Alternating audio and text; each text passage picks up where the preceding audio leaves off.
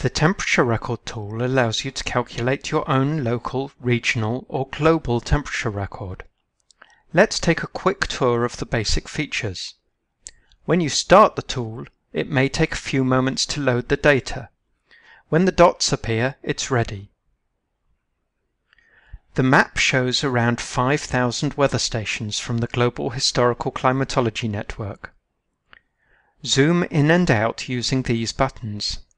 Explore by using the left mouse button to drag the map.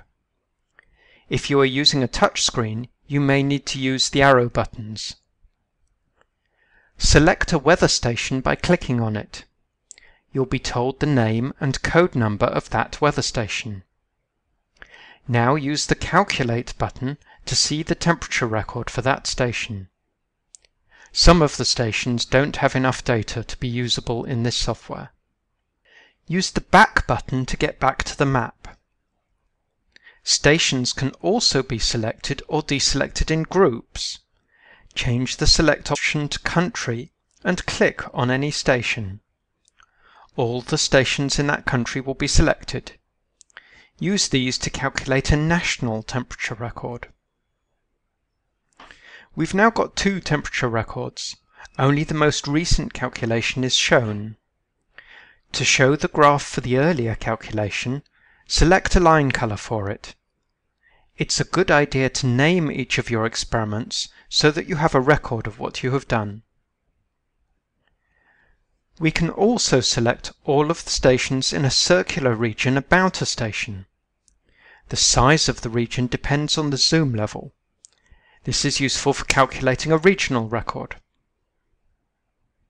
Or we can calculate a global record by using the Select All button. Temperature trends can be calculated over different periods for each of the records.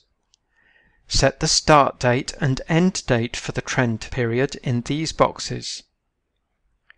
Your browser may also provide arrow buttons to adjust these numbers.